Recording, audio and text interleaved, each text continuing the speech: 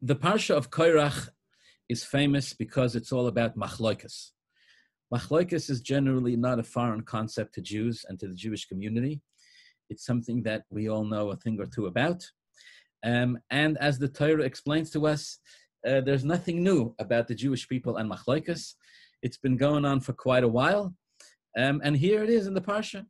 Even in Moshe Rabbeinu's days, even Moshe Rabbeinu himself had his own fair share of machloikas. The story you all know, so we'll go through it briefly. There's one part that I'd like to highlight and discuss with you briefly this morning. So the Korach, the machloikas in this case, the revolt, is led by a man named Korach. Korach, of course, is Moshe Rabbeinu's cousin, because there's no politics, my dear friends, like family politics. And Korach is Moshe Rabbeinu's cousin, and he leads a revolt against Moshe Rabbeinu. The argument is basically that Moshe Rabbeinu is a self-appointed man, that he is guilty of nepotism in appointing his brother to be the Kohen Gadol. The argument is that Moshe Rabbeinu has no business being holding this type of office and position of leadership over the Jewish people. Ki kol ha'eda kulam kadoshim. Moshe Rabbeinu says, Korach says, the whole Jewish nation is holy. Everybody's connected to Hashem. And Korach tells Moshe Rabbeinu, there's no need for you to hold this type of office. Okay. Together with Korach, the Pasuk tells us, he gathers together Dosan and Aviram, right? Those two famous troublemakers. He gathers together, he gathers a man called Oin ben Peles, which is not for today. He gathers together 250 Nesiei Edo, leaders of the community. Kriyei Moyed Anshe Shem, men of reputation, leaders of the community, 250. This is no simple deal. And as the Parsha goes on, the Torah makes it clear that Korach gathered together the support and had the backing of the entire Jewish community, and leveled his revolt very personally against Moshe Rabbeinu. Okay, so once again, Moshe Rabbeinu finds himself in a difficult position of challenge. How does Moshe react? Vayishma Moshe, the Pasuk says, Vayipol al Ponov, Moshe hears what's going on. He falls on his face, and he tries to make peace with Korach once and twice. He tries to talk sense into him. But Korach, in this case, has found his platform. He's riding high. He's got votes. He's looking at a brighter future. He's set his eyes on the corner office, and he's got stuff going on. So Korach isn't interested in making peace with Moshe Rabbeinu. Korach wants to fight. So Moshe Rabbeinu puts forth to them the following proposition. Moshe Rabbeinu says, why don't we do this? Why don't we have you, Korach, and all of your 250 men, and everybody, all of the challengers, why don't we have everybody tomorrow morning, let every challenger, let's stage a public showing here. Let's have a public showdown. We'll have everybody who is in a challenging position take a pan and put ketores into it. And put fire into the pan. Let every man come forward and offer a ketores and incense into Hashem. I'm reading here from Perek Tezayin, Pasuk Zayin. V'hoyo ha'ish asher yivchar Hashem hu hakodesh. Hashem will make it clear who he wishes to choose, who is holy. Why don't we let Hashem settle this, says Moshe Rabbeinu. Why don't we let Hashem settle this? There's an old Jewish joke, you'll forgive me. There's an old Jewish joke about a rabbi, a priest, and an imam, and they're talking about how they handle money. And the priest says, at the end of the day, when we gather together the pushka, or whatever they call it in their places of worship, he said, we gather together the pushka. He says, I go outside and I make a big tzelem in the ground, and I throw the money into the air, and whatever lands in the tzelem goes to charity, and whatever lands outside of the tzelem, I keep.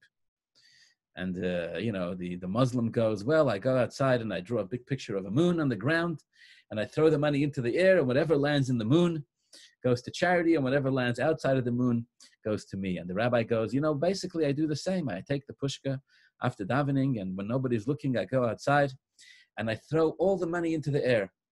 And whatever Hashem wants, Hashem can keep. But any money that falls down to the ground, the rabbi says, the rest is for me. Whatever stays up in heaven belongs to tzedakah. Everything else I keep. So Moshe Rabbeinu says, something? Why don't we let Hashem settle this?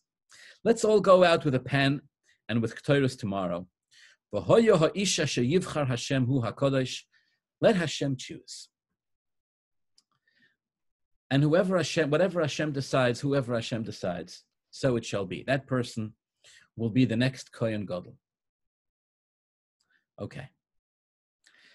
The Pasuk doesn't fill in all the details, but the Gemara says that the proposal Moshe Rabbeinu put forward was not pretty. Moshe Rabbeinu told Korach, my dear friend, you are messing with something. You are playing with fire. This position that we're talking about here was appointed by Hashem. If you're going to challenge it, and if you're going to go through, I'm warning you, says Moshe Rabbeinu, Hashem doesn't like what's going on. If you go through with this challenge, if you are not the one that Hashem has chosen to be Kohen Gadol, you will pay for it with your life. The one who Hashem chooses to be the Kohen Gadol, he'll be the one.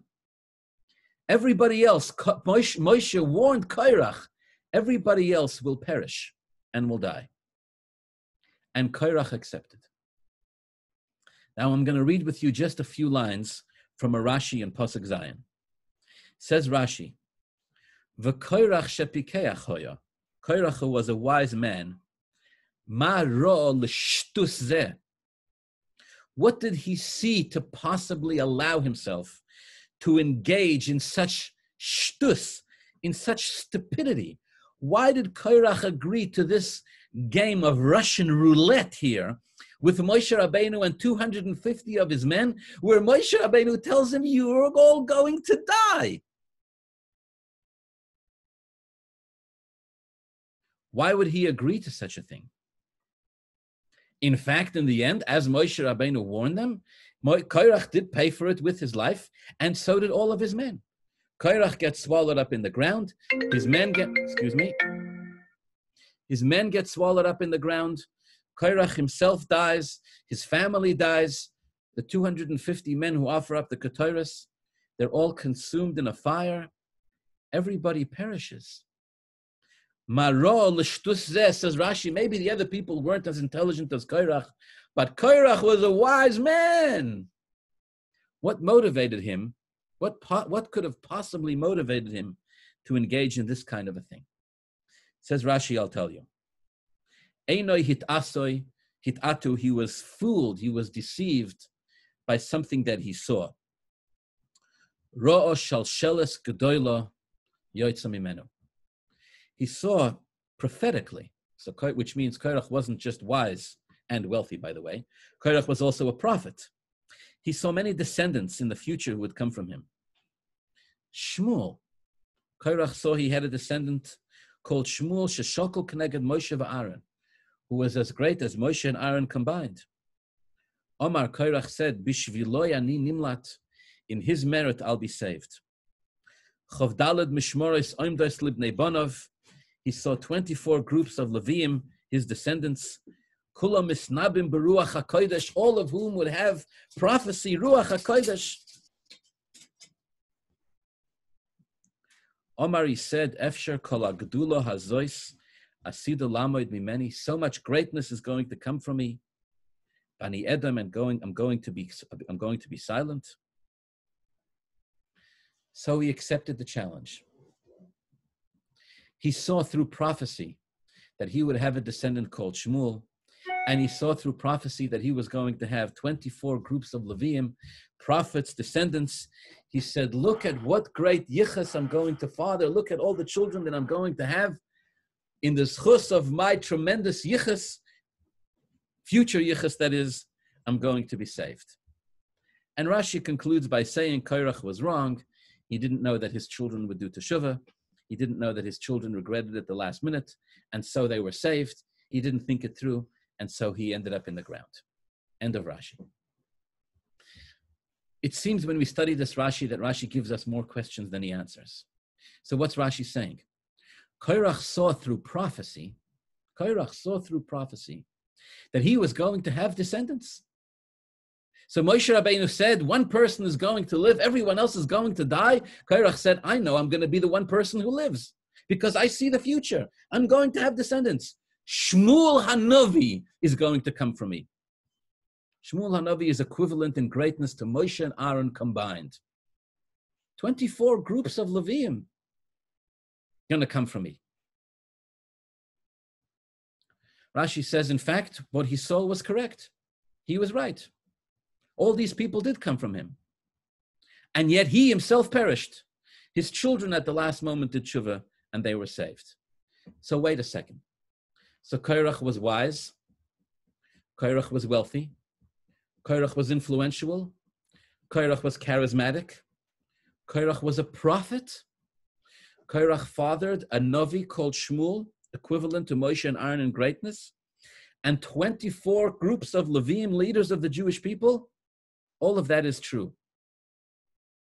But he couldn't figure out that you're not supposed to argue with Moshe Rabbeinu. He couldn't figure out that if Moshe Rabbeinu says this comes from Hashem, everybody else is going to perish, that his odds weren't very high. He couldn't figure out that you're not supposed to play Russian roulette with the lives of your life, the lives of your families, and the lives of the people who support you. He couldn't think of a different way. How does such a wise and wealthy and smart man make such a stupid mistake? What was his problem? If he could see through prophecy that he was going to have a grandson called Shmuel, then he couldn't figure out that machloikas is not a good idea. He couldn't figure out to stay away from it. And Moshe Rabbeinu warned him to his face. Moshe Rabbeinu said, this is not going to end well for you. So he couldn't figure out that Moshe Rabbeinu tells you you're playing with your life, that it's not a good idea. Seems incredibly difficult to understand how this works. What motivated Korach, a man whom the Torah describes as a pikeach? And even worse, or even more difficult to understand, not only does he convince his family and his friends and his close ones, but at some point convinces the entire Jewish nation, all of whom are ready to support him. You know, Korach becomes the symbol of machloikas. Korach becomes the symbol of dispute and strife and disharmony. The Gemara says, Kol ha-machzik b'machloikas. Anybody who stubbornly holds on to machloikas and refuses to let go transgresses a mitzvah in the Torah which says, don't be like Korach and his community. But Korach wasn't the only one who made machloikas. Last week we studied about the Meraglim. The Meraglim also made machloikas. What is it about Korach's machloikas? What is it about Korach uniquely that makes him the one who becomes the icon for machloikas? Walk into any shul, walk into any school, walk into any community, walk into any place where there are two rabbis. You'll find machloikas, usually. Not difficult to find Jews who don't get along. Walk into any marriage. I mean, what was it? Korach patented machloikas. Korach was the one who conceived it. What is it about Korach's battle uniquely that makes him the one, the symbol of machloikas for all times, even till this day? The rabbis give a beautiful, beautiful explanation, and one which is, if you think about it, it speaks very much to the nature of what it is that many of us deal with. You know, there's that famous medrash that says that Moshe Rabbeinu, to make his point, there's brought to Moshe Rabbeinu a talis shekulat chelis. It's even actually a Hebrew expression. When you want to say, ironically, that somebody is no tzaddik, you say he's no talis shekulat chelis. He brought a talis that was completely chelis, and he says to Moshe Rabbeinu, "Nu, Moshe Rabbeinu, tell me, is this talis obligated in tzitzis, yes or no?" What did Korach want with this talis shekulat chelis? And even more, why does this talis shekulat chelis Why does it become the symbol of Korach's machlokes? So here it is. Here's the insight. Here's the insight. It's obviously not a problem for people to have different opinions. Otherwise, we as Jews would be doomed. It's obviously okay for people to feel differently and to express different opinions about things. Obviously. Healthy dialogue and healthy discussion. At which point does it become a machlokas? At which point do we say, oh, no, this has gone too far. It's now a machlokas. Maybe Korach was just engaging in some genuine, what do they call it in today's political world? People like to say, I'm just starting a conversation. Maybe Korach was just starting a conversation. At which point does something transition between something which is healthy and something which is unhealthy, something which is acceptable, something which is unacceptable? At which point do we tell a couple, you've gone too far? At which point do we tell a person, you're now responsible for machlokas? How do we know? There's one nuance here in the Parsha, which you can read 1,000 times and miss, but the rabbis highlight it, and it's very powerful. Korach comes to Moshe Rabbeinu, and he makes this fantastic speech. He says, Moshe, the whole community of the Jewish people, they're all holy. Madua tisnasu, why do you think you're special? The Jewish people are all Hashem's children. Who was it? I believe Winston Churchill said, all people are equal, some are more equal than others, right? Or something like that. He tells Moshe Rabbeinu, Ki kolo eida kulam kadoshim, everybody's holy. The Jewish people, he says to Moshe. This is when you know you're in trouble, by the way. When Korach is lecturing you about the holiness of the Jews. The Jewish people all heard Hashem speak to Moshe Rabbeinu on Har Sinai. Kolo eida kulam kadoshim. And the Pasuk describes Moshe Rabbeinu's reaction. And the first thing the Torah says, quote, Vayishma Moshe, Vayipol al panav. Moshe listened, and he fell on his face. And then he spoke. Pasuk Hey Vayidaber al Korach. And he told Korach, you're playing with fire. He told Korach, this wasn't my idea, it was Hashem who anointed me. He told Korach, none of this was my decision. It all came from Hashem. He told Korach everything he needed to tell Korach. He told Korach, you are playing with your life. But he didn't do any of that until he had listened. Vayishma Moshe, Vayipol al panav. It was only after Moshe Rabbeinu had listened to Korach that he responded and then said what it is that he needed to say. What do I mean? Well, here it is. The problem with Korach wasn't that he was wise. Wasn't that he wasn't wise. The problem with Korach wasn't that he wasn't holy. The problem with Korach wasn't that he wasn't a scholar. Korach was a charismatic, wise man with leadership capabilities and talents, with leadership qualities. Korach was a motivator, right? What do the kids call it in today's world? In today's, Korach was an influencer. Any of you know what an influencer is? Korach was a social media influencer before social media even existed. Korach could get people going. Korach was fantastic. So what was Korach's problem? Where did he go wrong? The problem with Korach was that he was so full of his own ideas and so full of his own thoughts and so full of his own wisdom and so full of his own prophecy that there was no room for anybody else. And when Moshe Rabbeinu came to him and warned him and said to him, my dear man, only one person is going to survive. Everybody else is going to die. Korach reacted the way a narcissist does and says, well, if one person is going to survive, that's going to be me. Of course. Why? Because I think so. Because that's how I feel.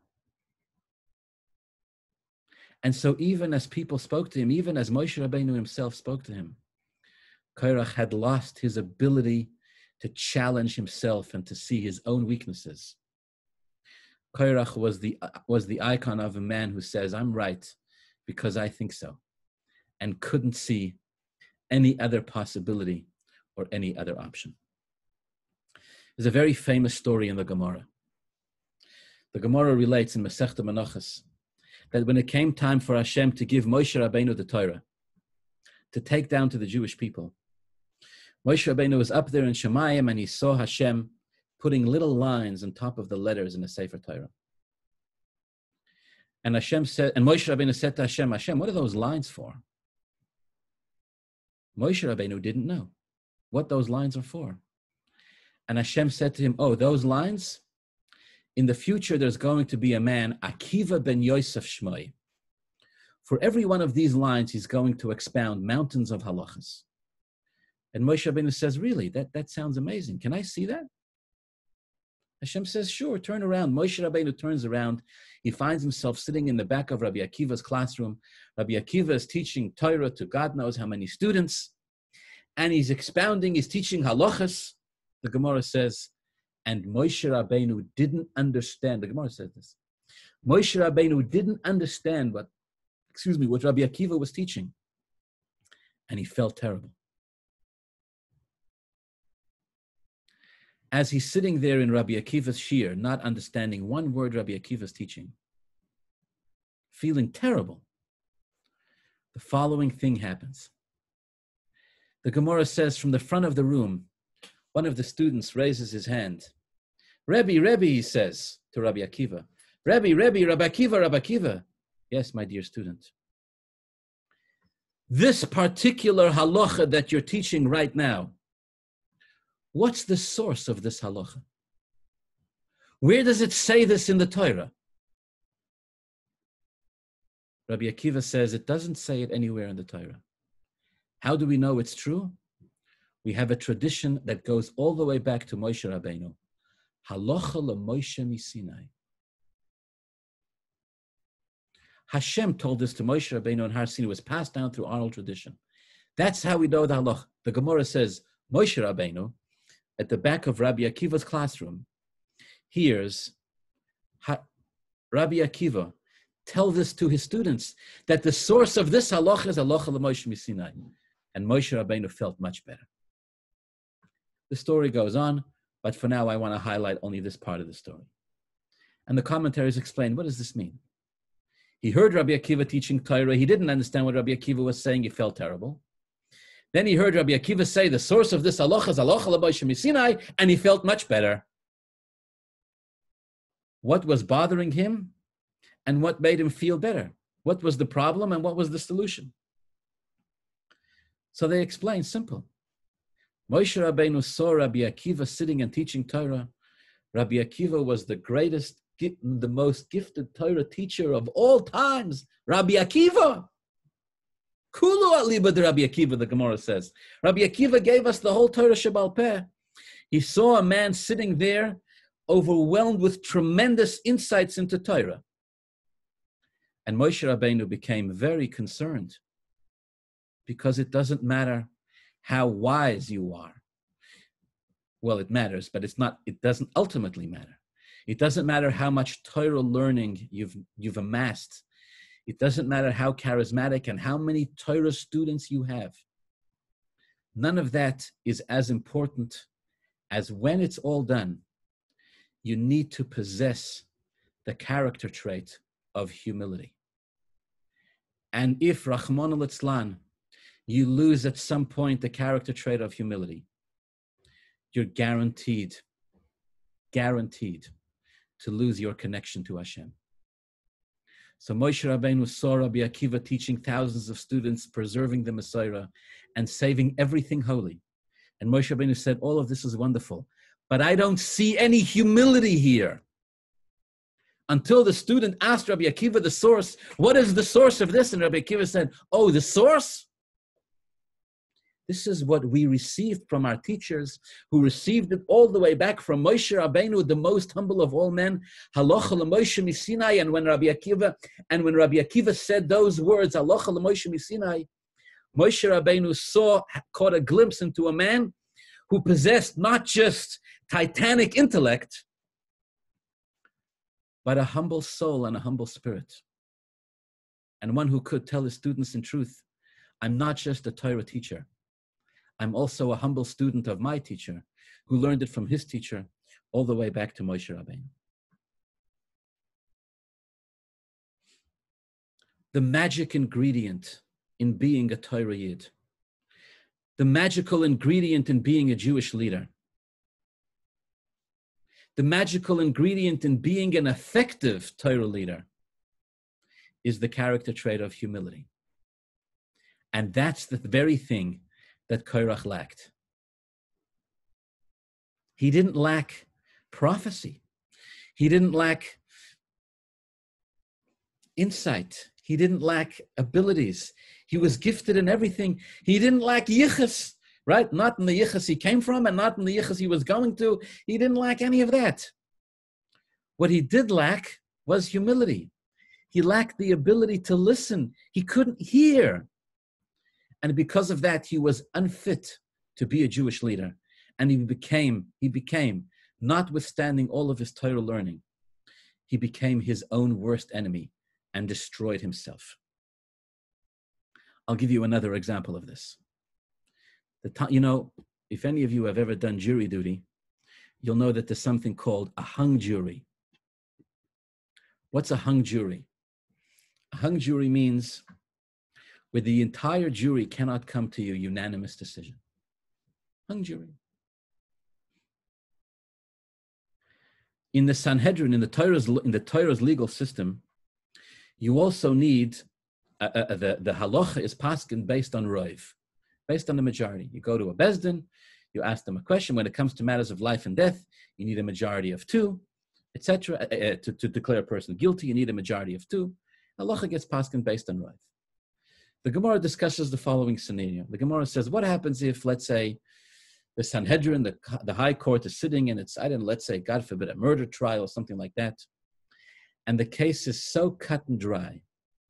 The case is so clear that 23 judges all unanimously agree, or 71 judges all unanimously agree, this individual is guilty. Everybody agrees. The Gemara says he's not guilty. He walks. Everybody agrees that he did the crime. Everybody agrees he should face the penalty. He doesn't face the penalty. He doesn't get capital punishment if all the judges agree that he is in fact guilty. The simple reason for this is what's called a gzeros hakosov. We learn it from the pasuk. V'shoftu ha'eda v'itzilu ha'eda. You need at least one judge, at least one of the 23 judges that are necessary in order to judge life and death cases. At least one judge needs to say, I think he's innocent. If 22 say innocent, if 22 say guilty, and one says innocent, he's guilty.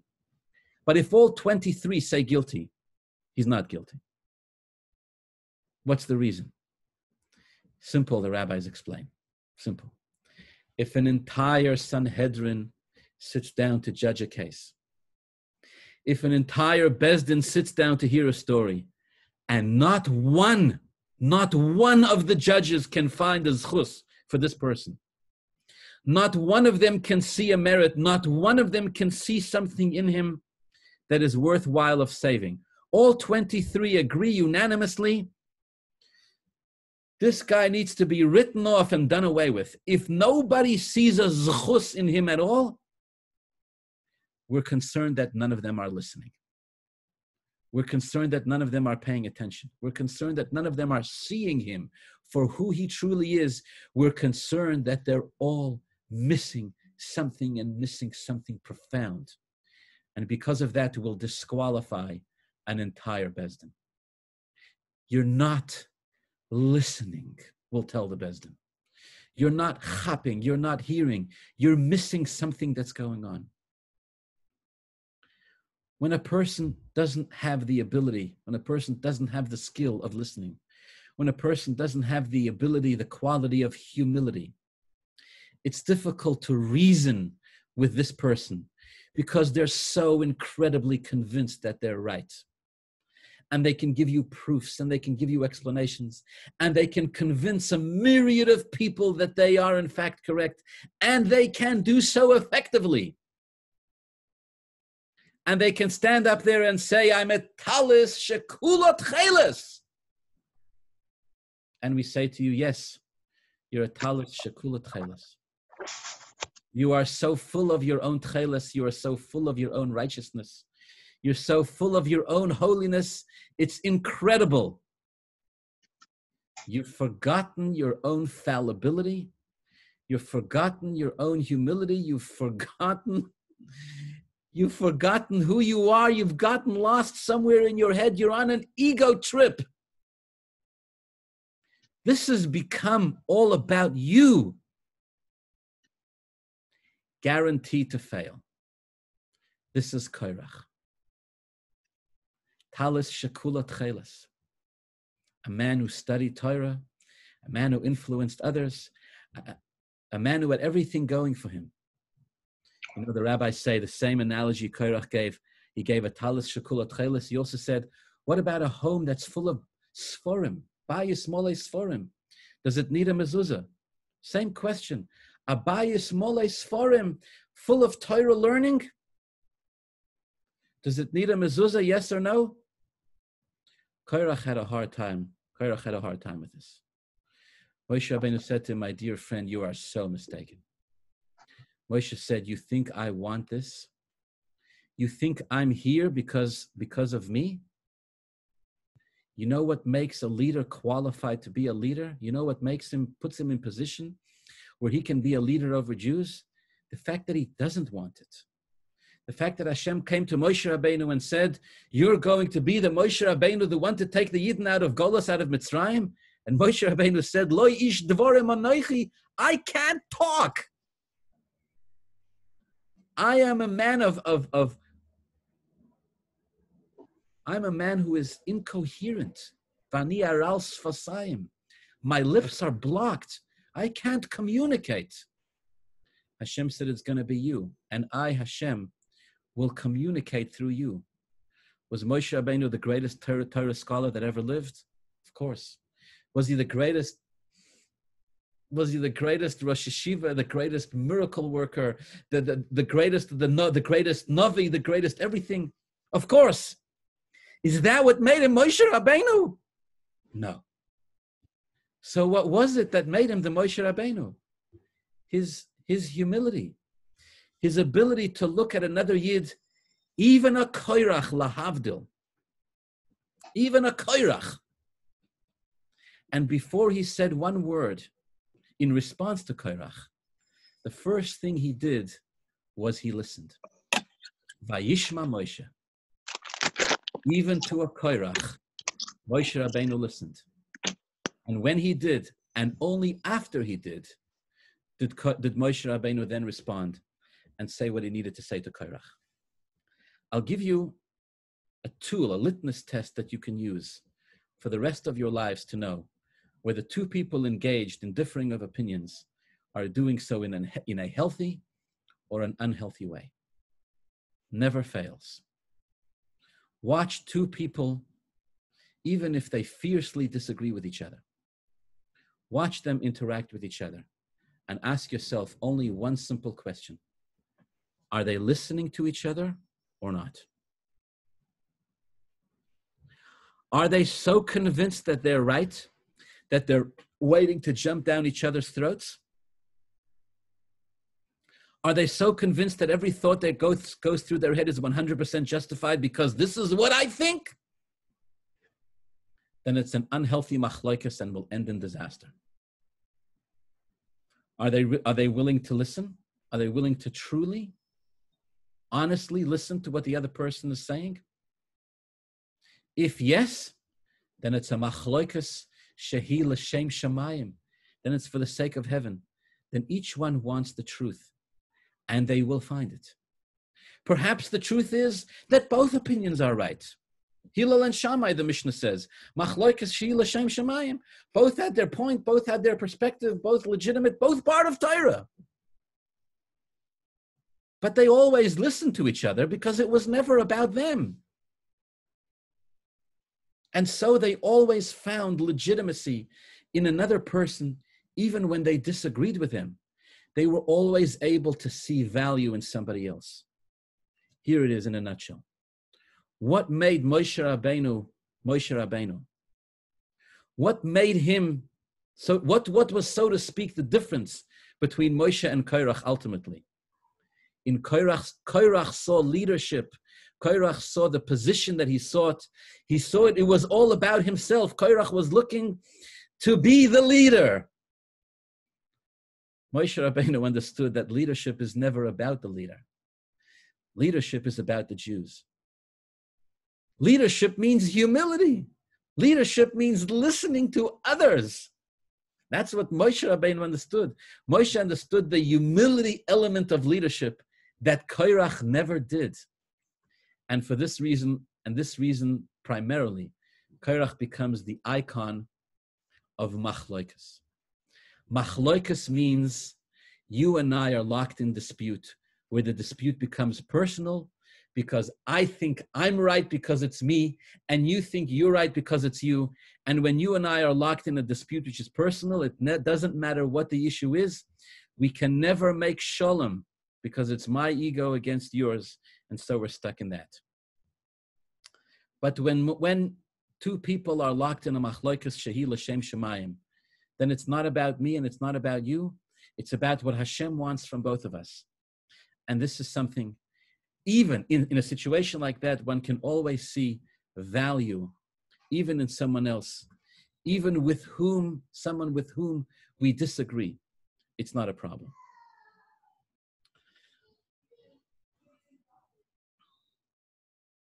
Too often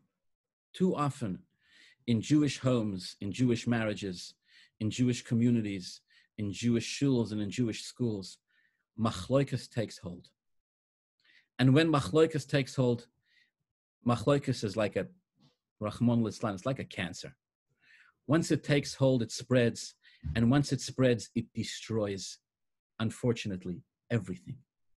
It eats it up until unfortunately, sometimes leaves devastating results. What is it that's so poisonous about this machloikas? What is it that kills everything in its wake? What is the heart of the poison? The heart of the poison is the ego, where it becomes all about me. And so the Torah here in Parshas Korach highlights to us in truth, what does it mean to be a Jewish leader? You want to be in a position where you're going to motivate other Jews? You want to, Korach said, look at me, I can motivate Jews. Moshe Rabbeinu said, you're going to end up in the ground dead if you don't stop. Korach couldn't stop. He was locked in an ego trip and he couldn't see past it. Moshe Rabbeinu said, I never wanted this job in the first place. I'm here as an emissary of Hashem. And as I do, I find beauty in other Jews. Korach, now here's the tricky part. Korach uses the words, Kol ha'eda kulam kadoshim. You see, people who make machlokas, they're never honest with you about their agenda. Korach says the whole nation is holy. We don't need leaders. And what does he really mean? He really means, I want to be the leader, not you. Moshe Rabbeinu says, the Jewish people do need a leader. But what he really means is that it is the job of that leader to promote the value of every single Yid he comes in contact with. To listen to them, to see them as different, to find their value and to lift them up. There's an old Hasidic tale about two children who were playing Rebbe and Chassid. They were actually sons of the Rebbe Maharash, the fourth Rebbe of Chabad.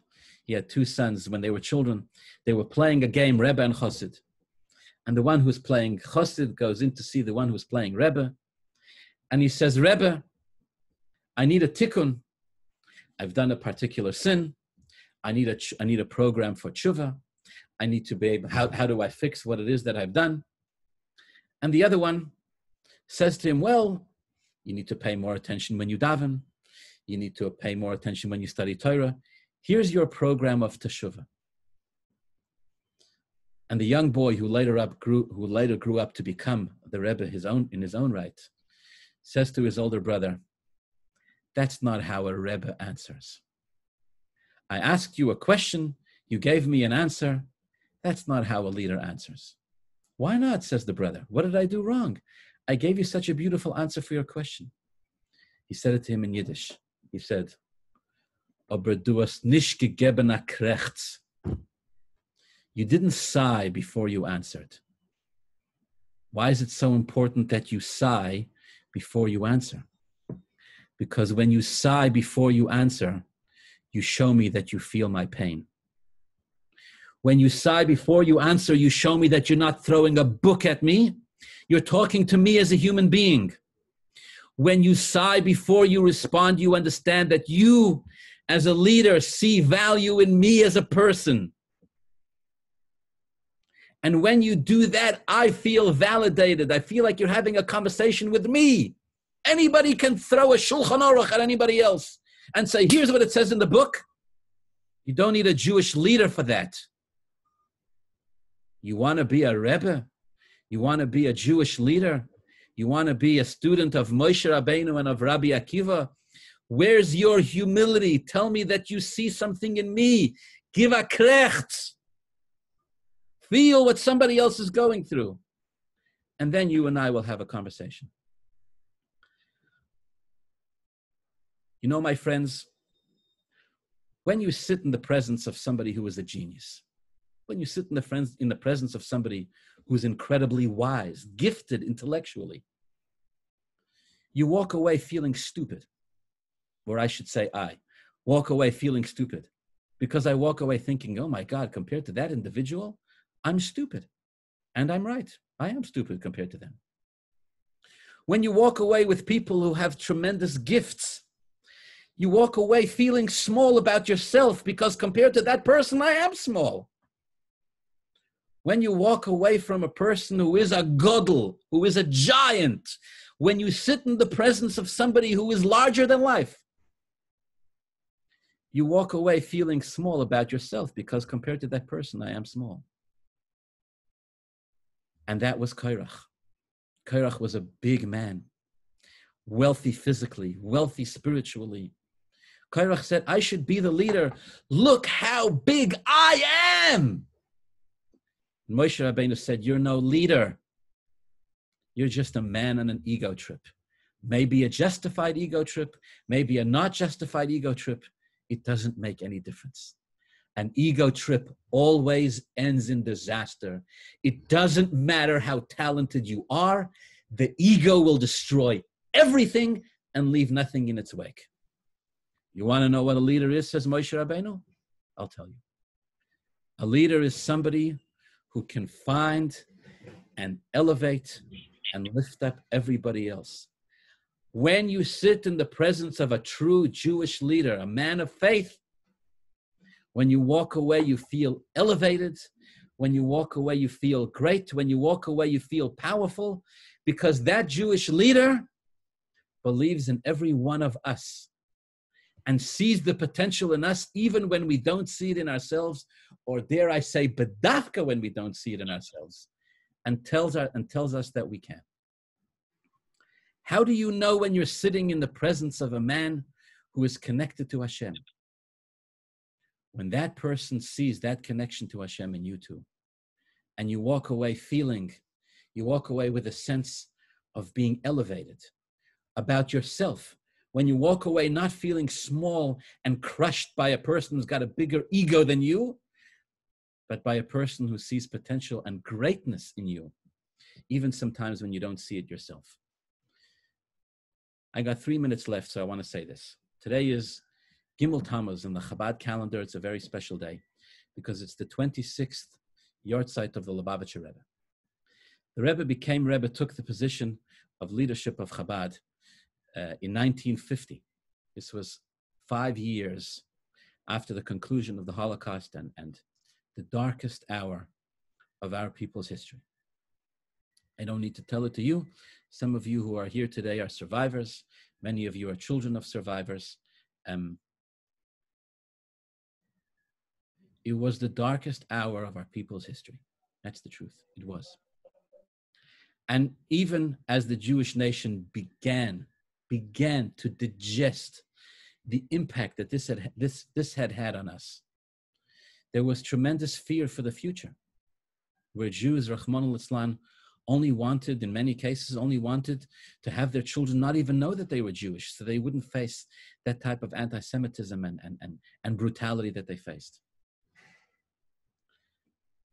And the Rebbe's message from day one to every Jew he came in contact with, and to every Jew that would listen to him, and even many who wouldn't, the Rebbe taught every single Jew, every single day, that a Jew is powerful, and a Jew is capable, and a Jew is eternal, and a Jew is holy, and a Jew is pure. And he sought to promote that and push that in every single person he came in contact with. And he told every Jew, in one form or another, as a Jewish leader, he said to them, I believe in you. You can, and you will succeed. Don't be afraid. Don't be scared. Do what you need to do. Embrace your life's shlichus. Embrace it with enthusiasm and passion. He found a way, even with those who disagreed with him, fiercely. He found a way to teach everybody that, in his opinion, from his perspective, there is value to be found. We need to find a way, the Rebbe said, to elevate every single Jew and make them see their own power and their gifted abilities. Here's a story. So the Rebbe was once talking to a school teacher, and the Rebbe tells the teacher, you teach children, yes? Yes. What age? 7-year-old children. Amazing, the Rebbe says. When you teach these children the lessons that you give them, because they're so young and they're so impressionable, will stay with them for the rest of their life. You know this? Think about what kind of an impact you have. And then when these children grow up, maybe some of them will become teachers, and they'll be able to take these wisdoms and lessons that you've given them. They can maybe then teach them to their students, and maybe their students to theirs. Think about how far-reaching the ripple effect of what you're doing. It's just unbelievable. The Rebbe says to him, you can change the whole world. It was very typical of his style. And the individual became very uncomfortable. He said, Rebbe, they spoke in Hebrew. He said to the Rebbe, you're talking to me about changing the whole world. Aval ani rak Yehudi pashut. However, I am but a simple Jew. I'm just trying to do my job, collect my paycheck, pay rent, feed my family, and live a simple life. I'm not trying to change the world. Ani rak Yehudi pashut. And the Rebbe said to him, Ani gam kein rak Yehudi pashut. I'm also just a simple Jew. What are we all? Just simple Jews. But every Yehudi pashut is connected to Hashem. Every Yehudi pashut has within themselves a neshama. Every Yehudi pashut has infinite power and abilities. Don't look at yourselves, said the Rebbe. We're not victims. Said the Rebbe, we're not downtrodden. We're not weak. We're not incapable. We're not handicapped. We're not damaged. We're not struggling for survival. Ki imonu keil, Hashem is with us. We are invincible and infinitely powerful. We are capable beyond what we believe we are, as long as we embrace it. My job, said the Rebbe, is not to convince anybody that I am great. My job, said the Rebbe, is to convince you that you're great. My job is not to push my agenda on anybody, said the Rebbe. My job is to teach every Jew that he or she, child, young child, across all ages and across all spectrums, that every Jew comes into this world with a mission of Hashem. And he or she needs to pursue it with everything they have, because they can change the world if they realize who they are. Korach said, it's all about me. Korach said, I am powerful. I will be a Jewish leader because of how great I am. Moshe Rabbeinu said to him, your greatness notwithstanding, you're no leader. You're not fit to hold this position of office, not even for a minute. If it's all about you, then go back to where you came from. You want to be a Moshe Rabbeinu? Start listening. Start looking, start seeing the greatness in other people. Amazingly, the more you build up others and the more you see their potential and their ability, the greater you yourself become. The more of a Moshe Rabbeinu you are. Is it okay for Jews to disagree? Yes, of course. Of course it is. Is it okay for Jews to have different minhagim and different ways and different shittas and different beliefs? Yes, of course. It's been this way since day one. Is it okay for every Jew to do things, to have their own opinion? Absolutely. For as long as Hashem creates every person with their own mind, as long as Hashem puts us all in this world, every one of us has our own shlichus and what it is that we need to accomplish in our own way. As a proud, card-carrying, Kool-Aid drinking one who tries to be a chassid and a student of the Lubavitcher Rebbe every single day. The Rebbe taught us that we become great not through putting other people down, but through lifting them up. The Rebbe taught us that we are effective, that we fulfill the shlichus that Hashem put us in this world to do, not when we walk around and tell other Jews how bad they are, but when we walk around and tell other Jews how wonderful and how amazing they are, when we find a way to lift and promote and believe in other Jews. You know, I heard somebody once complain to the Rebbe. He said, Rebbe, your Hasidim are all a little bit, they got a couple of screws loose. You know, they got a couple of loose screws up there. What do you mean, the Rebbe said? He said, they talk about you. He said to the Rebbe, they talk about you a little bit obsessively. You know, they're a little bit abyssal meshuggah. Why are your Hasidim so crazy about you? The Rebbe said, I'll tell you why. My Hasidim are obsessed with me because I'm obsessed with them. My Hasidim are crazy over me because I'm crazy over them. And my Hasidim believe in me because I believe in them. That's what a Moshe Rabbeinu does. A Moshe Rabbeinu doesn't promote himself. It's not a self-promoting agenda. A Moshe Rabbeinu is there to look at another Yid and say, I believe in you. I see it in you. You can, you will. You've nothing to fear. You've nothing to be afraid of other than fear alone. Don't let your own Yetzer Hara convince you that you can't when you can. May his neshama have an aliyah on this very special day. May all of us learn from his example to always seek and to search and to find the positive in every situation, even in difficult ones. To learn to see the positive, to the neshama within every single Yid. To always listen like Moshe Rabbeinu did, Vayishma Moshe, even to a Korach, and to understand that as long as we're building each other up, as long as we remain connected to Hashem, who put all of us in this world to accomplish tremendous things, then we're all truly in this together. Kol ha'eda kulam kadoshim, the entire nation of Hashem is holy. Korach's words were true. They didn't come from a good place. What he said is true, and therefore it is recorded in Torah. And it's up to us to find that truly with humility in every single Yid, including ourselves. Have a wonderful Shabbos.